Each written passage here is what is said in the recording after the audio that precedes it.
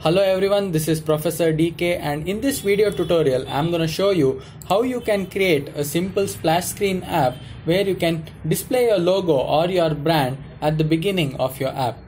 So let's just start by naming our application as splash screen demo. Okay, and let's proceed by clicking next.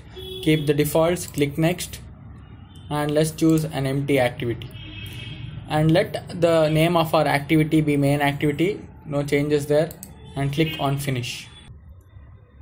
So once Android Studio has finished building your project, go to the leftmost corner and under Java you click on the drop down list of the first package name. You should see the package name here, so com.example.android.splashscreendemo, which I had given at the start. So under this, under the first package, so right click here, and under new you can create a new activity, and let's choose empty activity, and we'll call this empty activity as splash screen activity so that it is easier to understand, and click on finish. Okay, so here we have our splash screen activity and its associative activity splash screen. So under design we can see that it is pretty much empty, we don't have anything here. So this is the place where we need to add our logo. So for that we'll need our logo to be already placed inside our drawable. So if you go to resources and under drawable you will see that we don't have anything. So let's just place our logo quickly in our drawable folder. So I'm just gonna select my logo and place it in the drawable folder.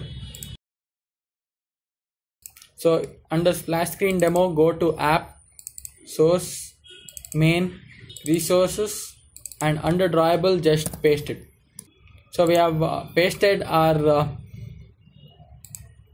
logo here, but we need to make sure that there are no spaces and capitalizations. So I'm just going to rename it as logo.png. Alright, so now that we have placed our pic in our drawable, we should see that the drawable folder should have that. Okay, so the logo.png is now visible here.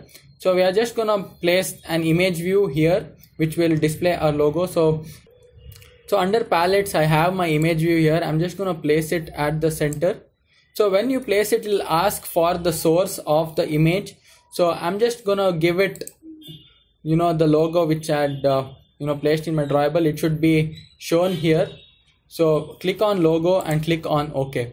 So you should see that the logo comes here, but if you're facing any problem, considering that the logo size may not match with the image size and all that, so you should see that the image is not perfectly aligned. It will probably be somewhere at the bottom corner. So you can set the height and width of your image. So I'm just gonna set it as width. I'm just gonna set the width as 300 and my height as somewhere around 270.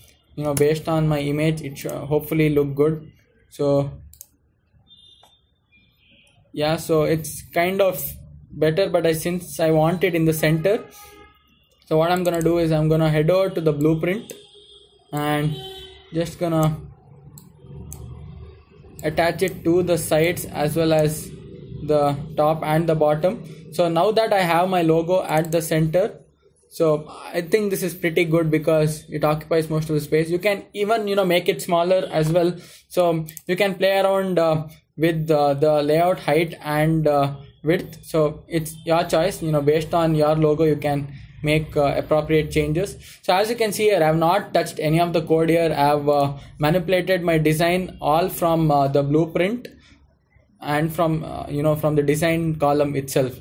So now that my logo is ready and perfectly aligned and spaced, so I'm just gonna head over to splash screen activity.java.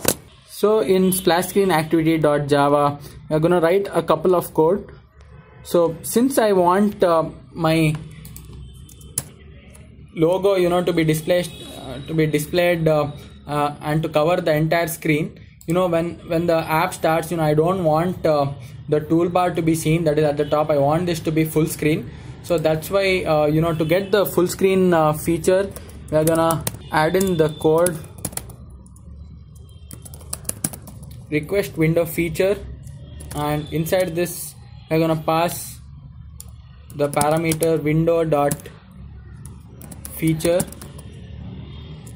no title. Okay, it should be available in the autocomplete. All right, so if you're wondering how I got this, when you start learning Android, it has a different package for different stuff, and there are a lot of things you can do with Android, and by learning slowly you come to know about the different features it offers. So do not worry about this for now. Just think that this gives you the option of not having the toolbar when the app starts. So as simple as that. And we also need to do another thing. We need to get window dot set flags, and it has two parameters. So inside this I'm gonna type in window manager dot layout params dot flag full screen, comma window manager dot layout params dot flag full screen. Okay, so it takes two parameters. One is the int flag and one is the int mask, as you can see here as it is displayed. So we are going to set both of them to full screen. All right, so now that our the first activity is full screen, so we can just start by launching one more class which will display our logo. So for that I'm going to write another class. Just going to create another class which is private class logo launcher. You can call it anything that you want. I'm just going to call it logo launcher extends thread, and inside this to display the app for a couple of seconds, you need to create a runnable. So private void run, and inside this we'll have a try and catch block. So sleep, so inside this we'll have 1000. So 1000 basically equals 1 second, and since we have the try block, we also need the catch block. So under catch, so the catch has to basically catch an exception. Suppose it doesn't work, so let's just catch an interrupted exception E, and we can print this in our stack trace. So print stack trace. Alright, so we have our try and catch block inside our run, and we just need to move from after this thing sleeps for after the activity runs for around 1 second. We need to go to the second activity, which is our main activity. So intent, as you know already by now, we use intent whenever we need to move from one activity to another.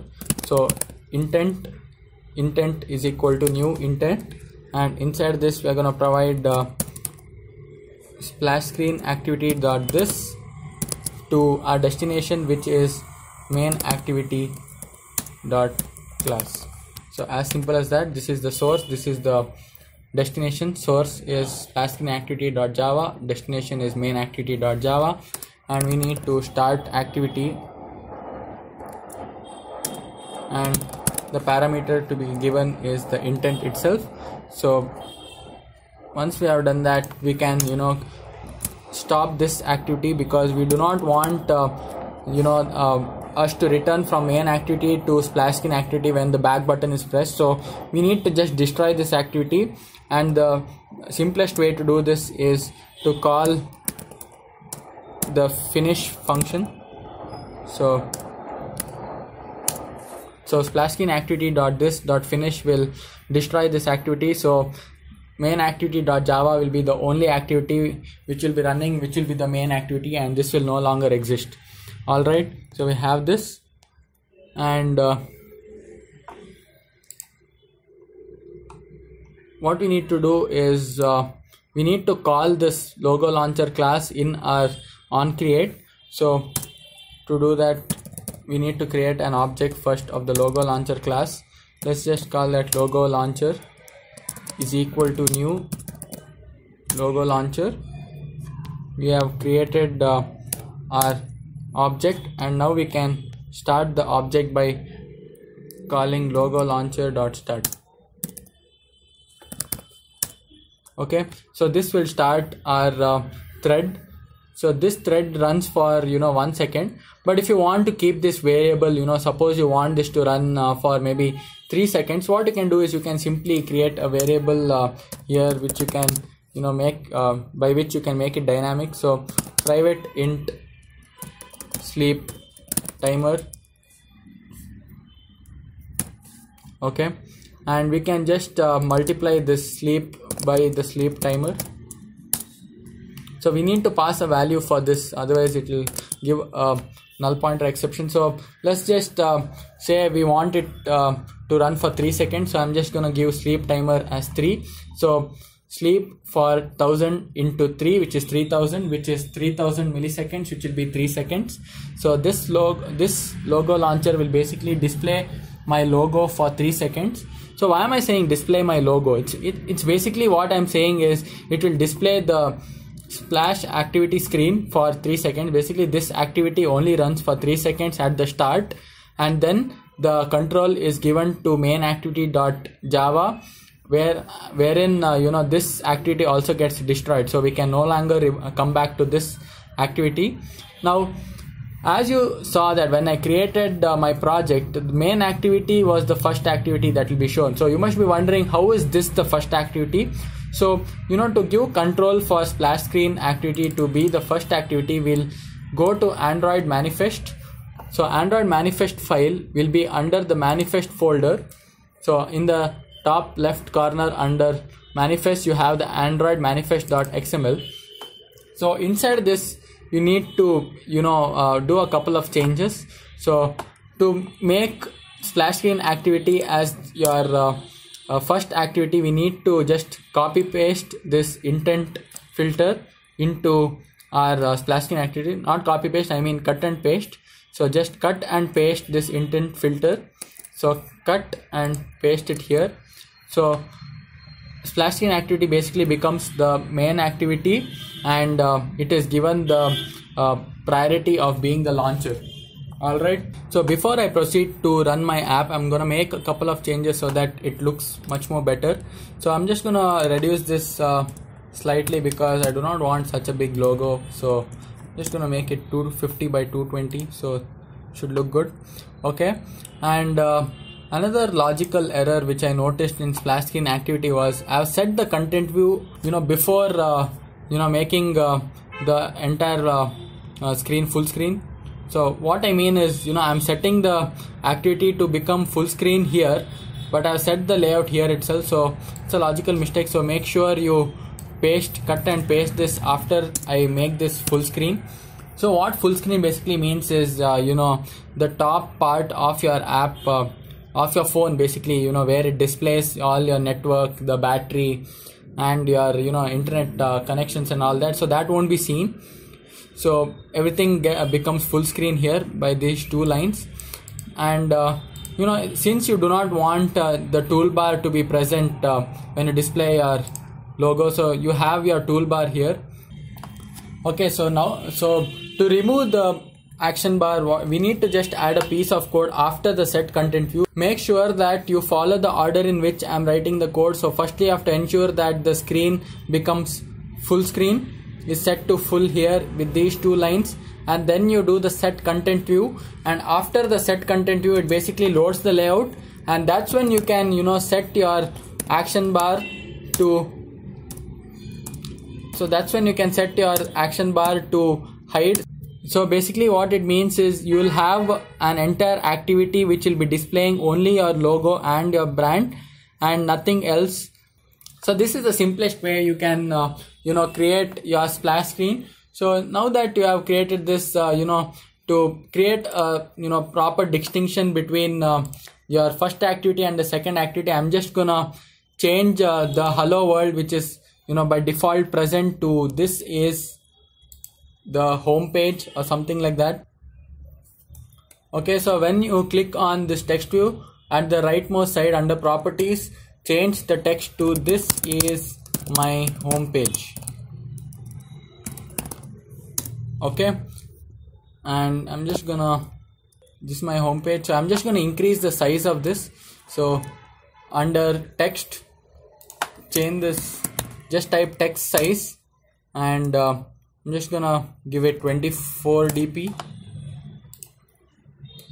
Okay, so this is my home page, so hopefully this is visible. So alright, so now that we have created everything, we are good to go. We can go ahead and run our app. You can make a couple of changes here. I mean, if your logo has a lighter color, so you can set the background as well. So here just type in background, and you can set the color to whatever color that you want. So now suppose that I set it to color primary, so what will happen is it will display everything in blue color. It's up to you, so whatever you want. So this is how you can change the color for your app.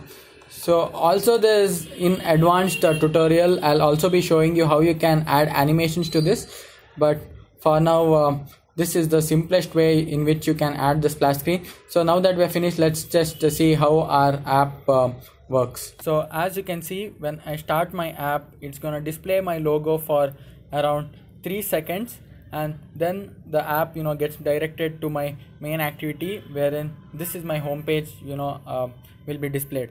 So as you saw, when the app started,